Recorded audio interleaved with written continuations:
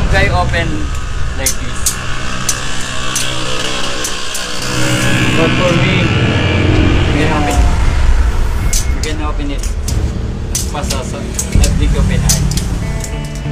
My name is Justado Reyes Ona.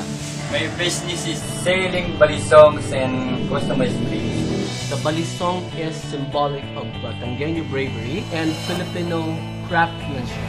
Here in the Philippines, particularly in Taal, in Barangay Balisong, it was the Batanggenyos who perfected this craft and pioneered the balisong industry. Good na scapular word yan, gagawin sa balisong.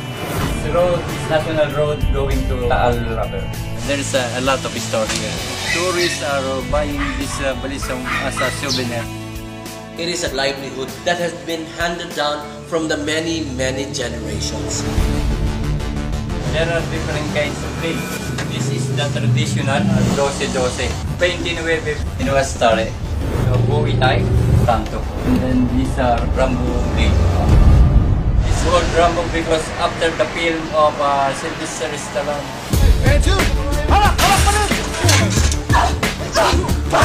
I am President of the Stunt Federation of the Philippines. Ginagamit namin ito sa pelikula. Example, sa eksena, 45 versus Balisong. Sa Batangas, ginawa ito sa Barangay Balisong.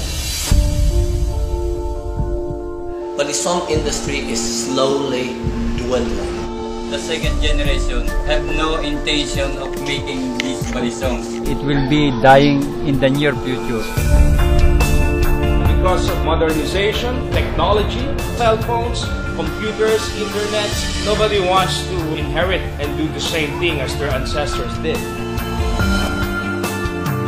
Ulihan ka nito ng balisong, talagang parurusahan ka dahil bawal magdala.